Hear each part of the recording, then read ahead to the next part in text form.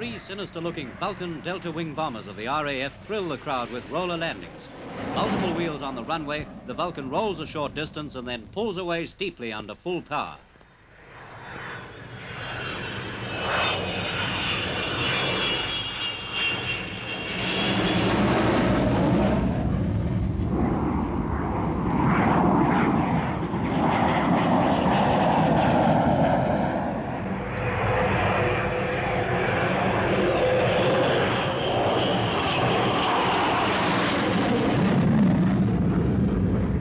An actual landing is to be attempted.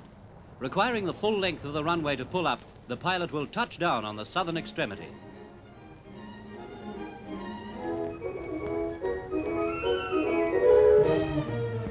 He's undershot. The port undercarriage has hit the embankment and collapsed.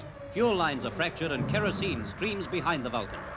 With superb skill, the pilot recovers control and lifts the crippled plane safely away from the thronged airport.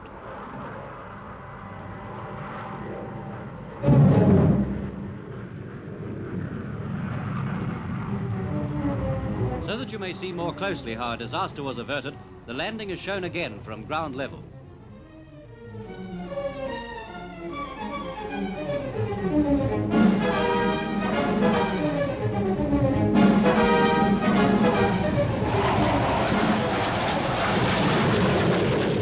With one leg hanging useless, the Vulcan flies onto Ohio to make a remarkable crash landing with little further damage and without injury to the crew.